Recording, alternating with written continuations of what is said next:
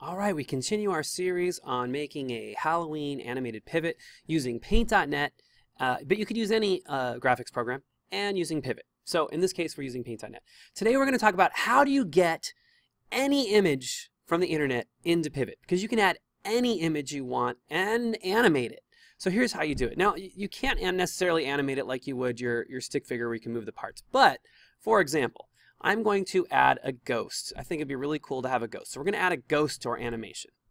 To do this, you're going to go to Google and you're going to type in, I'm going to type in High Five Ghost.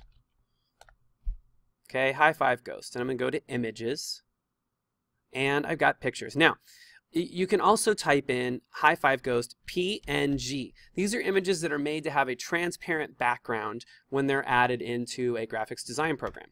Okay, so I like this one. It looks like a good size. Some are bigger, some are smaller. My animation itself is 854 by 480. So a figure that's 162 by 157 is a good size for my animation, and I can always resize him. So first thing I'm going to do is I'm going to right-click, copy image. Now I'm going to go back. I'm going to use Alt-Tab to slip over to Paint.net, and you can use Alt-Tab to go through all of your tabs. And that's just, oops, I missed it. There it is. I'm going to go to File, New. And when I say new, it's going to actually make you, if you look at the size, it's exactly the size of the picture I just copied. So I'm going to say, OK, Control-V, paste. Now, I now have my image saved from the internet. I'm going to go File, Save As, and I'm going to save it as a PNG. And I'm just going to save it right now to my desktop, and I'm going to call it High Five Ghost Test 1. OK? All right, I'm going to say OK, and I'm going to go to Pivot Animator now. And you can do Alt-Tab to switch to that if you want. File, Load Sprite Image. It's called a sprite image. Okay, and we're going to go to that. I'm going to go to my desktop. You should save it to your, if you're my student, to your H drive. If you're doing this at home, save it into a folder where you're working on your project for your animation. If you have a large project, I suggest creating a folder for each project and saving all of your assets, your projects into there. Now let's see, is this High Five Ghosts? No, that's not the one. High Five Ghost Test 1. I'm going to open that up. Now, there's my High Five Ghost Test 1. You can see that it's kind of cool. And look, I can animate him and have him float around the screen. There's my High Five Ghost, right? So it's pretty cool.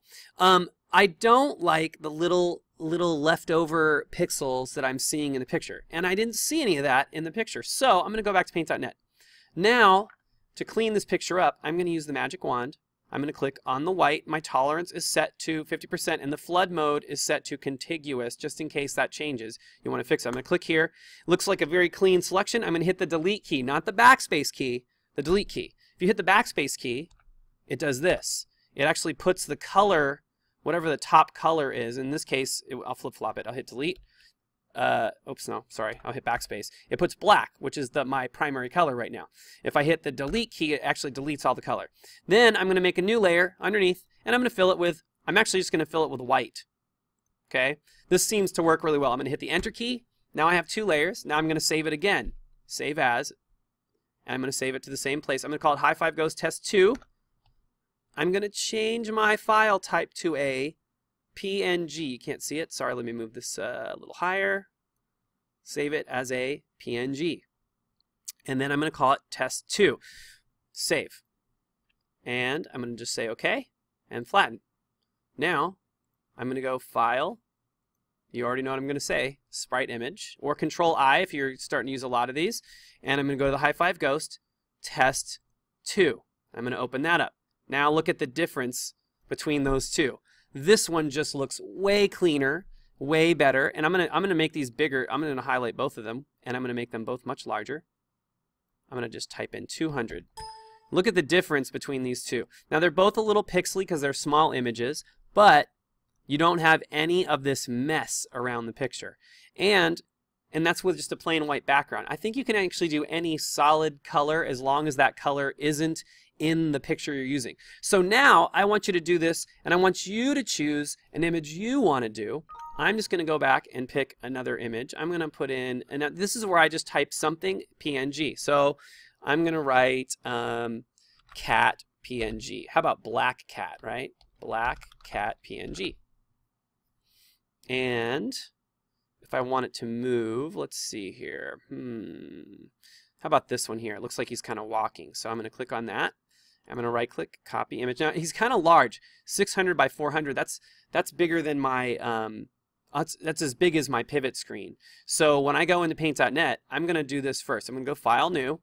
Okay, it's 600 by 423. I'm going to say OK. Control V, paste. Then I'm going to go to image resize. Right away, I'm going to just go ahead and resize this to a size I know I want it to be. So I'm going to say maintain aspect ratio so that it doesn't get squishy. And I'm going to take it down to, let's say, 200. Okay, say OK. That's a better size for a cat in my animation.